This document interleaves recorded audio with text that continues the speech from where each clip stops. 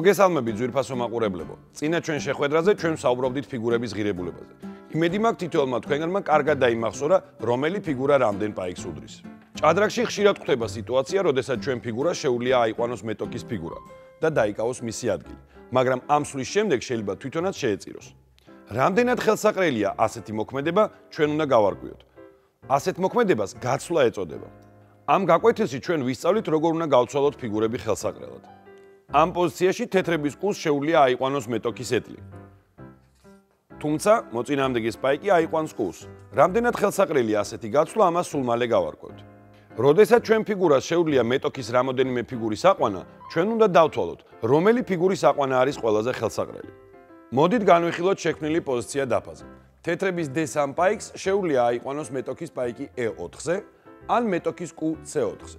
მოდით პირველი სიტუაცია გამოვთვალოთ. თუ თეთრები აიყვანენ პაიკს E4-ზე, მათი მოგება შეადგენს 1 პაიკს. ხოლო თუ თეთრები აიყვანენ მოწინააღმდეგის კუს C4-ზე, შავები აიყვანენ თეთრების პაიკს.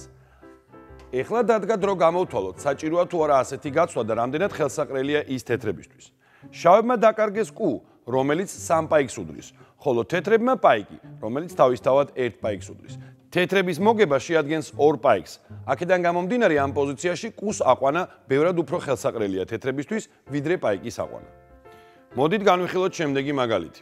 ამ შემთხვევაში თეთრი მხედარი C7 ემუქრება მოწინააღმდეგეს ეტლს E6-ზე და მოწინააღმდეგეს მხედარს R8-ზე. რომელი ფიგურის აყვანა არის უფრო ხელსაყრელი, ამას სულ ცოტა ხანში გავიგებთ.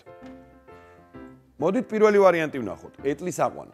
თუ თეთრი მხედარი აიყვანს მოწინააღმდეგის ეტლს, მეტოქეს შეუძლია D7 პაიკით აიყვანოს თეთრების მხედარი.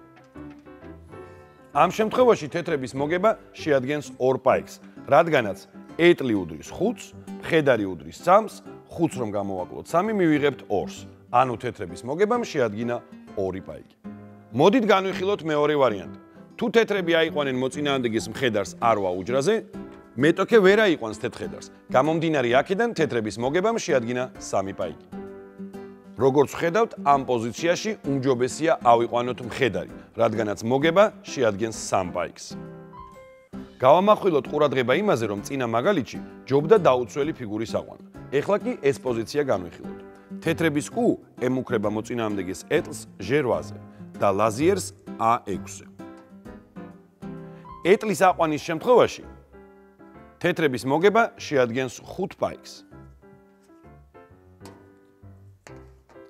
ლაზიერის აყვანის შემთხვევაში თეთრები იგებენ ლაზიერს და კარგავენ კუს.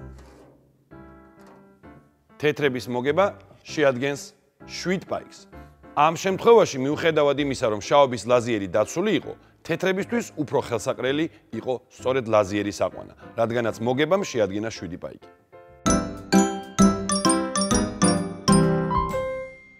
მოდით საკლასო სამუშაოზე გადავიდეთ და განვიხილოთ შექმნილი პოზიცია დაფაზე. თეთრების მხედარი ემუქრება კუს G5-ზე და მოწინააღმდეგეს მხედარს C5-ზე. რომელი ფიგურის აყვანაა უფრო ხელსაყრელი, ამ კითხვაზე სანდრო გვიპასუხებს.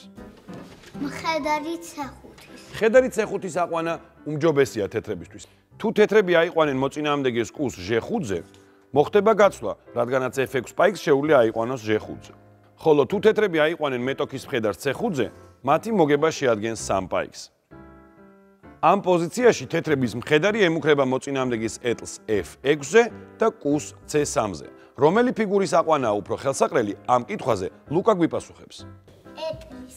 დიახ, ეტლის აყვანა ბევრად უფრო ხელსაყრელია, რადგანაც ეტლის აყვანის შემთხვევაში თეთრები იგებენ 5 პაიკს, ხოლო კუს აყვანის შემთხვევაში მხოლოდ 3 პაიკს. მოდით ვნახოთ შემდეგი პოზიცია. ამ მდგომარეობაში თეთრების მხედარი ემუქრება ერთდროულად 3 ფიგურას, შავების ლაზიერს, ეტლს და პაიკს. რომელი ფიგურის აყვანა არის თეთრებისთვის უფრო ხელსაყრელი, ამ კითხვაზე ბარბარე გვიპასუხებს. ლაზიერის. ამ პოზიციაში ლაზიერის აყვანა უფრო ხელსაყრელია. მოდით გავარკვიოთ რატომ. პაიკის აყვანის შემთხვევაში თეთრები მხოლოდ 1 პაიკს მოიგებენ, მაგრამ დაკარგავენ მხედარს. ეტლის აყვანის შემთხვევაში მათი მოგება შეადგენს 5 პაიკს. ლაზიერის აყვანის შემთხვევაში თეთრები მოიგებენ ლაზიერს, ხოლო დაკარგავენ მხედარს და მათი მოგება შეადგენს 7 პაიკს. გამომდინარე აქედან ლაზიერის აყვანა ყველაზე ხელსაყრელი სვლა ამ პოზიციაში. ამ პოზიციაში თეთრი მხედარი ერთდროულად მეტოქის 4 ფიგურას ემუქრება: ლაზიერს E3-ზე, ეტლს F6-ზე, კუს F4-ზე და მხედარს C7-ზე. რომელი ფიგურის აყვანა არის უფრო ხელსაყრელი? ამ კითხვაზე ლიზა გვიპასუხებს. ლაზიერის. ამ შემთხვევაში ყველაზე ხელსაყრელი სვლა სწორედ მხედარი E3-ია. ლაზიერის აყვანა ყველაზე ხელსაყრელია, იმიტომ რომ ამ შემთხვევაში თეთრების მოგება შეადგენს 7 პაიკს. მოდით ნახოთ შემდეგი პოზიცია. ამ მდგომარეობაში თეთრების QE5 ემუქრება მოწინააღმდეგის კუს G7-ზე და მეტოქის მხედარს C3-ზე. რომელი ფიგურის აყვანაა უფრო ხელსაყრელი? თუ თეთრები აიყვანენ მხედარს C3-ზე, მოწინააღმდეგე შეძლებს კუს C3-ის აყვანას.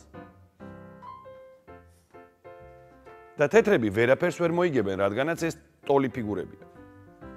ხოლო თუ თეთრები აიყვანენ მოწინააღმდეგეს კუს G7-ზე, მათი მოგება შეადგენს 3 პაიკს. გამომდინარე აქედან, კუს აყვანა უფრო ხელსაყრელია.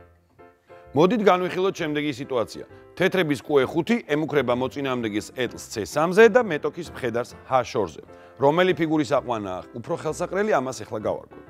თუ თეთრები აიყვანენ მოწინააღმდეგეს ეტლს C3-ზე, მეტოქი აიყვანს კუს. და ამ გაცვლის შედეგად თეთრების მოგება შეადგენს მხოლოდ 2 პაიკს. ხოლო თუ თეთრები აიყვანენ მეტოქის მხედარს, მოგება შეადგენს 3 პაიკს. ამ შემთხვევაში მხედრის აყვანა უფრო ხელსაყრელია. ამ პოზიციაში QC4 ერთდროულად ემუქრება მოწინააღმდეგეს ლაზიერს E6-ზე და ეტლს F1-ზე. მოდით გავარკვიოთ, რომელი ფიგურის აყვანა უფრო ხელსაყრელია. ლაზიერ E6 იცავს მხედარი C7 და აყვანის შემთხვევაში აიყვანს თეთრ კუს. ამ შემთხვევაში თეთრების მოგებამ შეადგინა 7 პაიკი. ეტლის აყვანის შემთხვევაში, რომელსაც არაფერი არ იცავს, თეთრების მოგებამ შეადგინა მხოლოდ 5 პაიკი. გამომდინარე აქედან, ჯობია ავიყვანოთ ლაზიერი. ამ პოზიციაში თეთრების ლაზიერი ემუქრება მოწინააღმდეგეს ეტლს G4-ზე და მხედარს E2-ზე. რომელი ფიგურის აყვანაა უფრო ხელსაყრელი? მოდით ერთად გავარკვიოთ. თუ ლაზიერი აიყვანს მოწინააღმდეგეს ეტლს G4-ზე, ჩვენ ვხედავთ, რომ ის დაცულია პაიკით და მოხდება გაცვლა F5 პაიკი აიყვანს G4 ლაზიერს. და თეთრები წაგებაში გამოვლენ, რადგანაც დაკარგავენ უფრო ძლიერ ფიგურას. მხედრის აყვანის შემთხვევაში თეთრები დარჩებიან მოგებაში, რადგანაც მათი მოგება შეადგენს 3 პაიკს. ამ პოზიციაში ეტლი E3 ემუქრება მოწინააღმდეგეს ლაზიერს E6-ზე და მხედარს A3-ზე.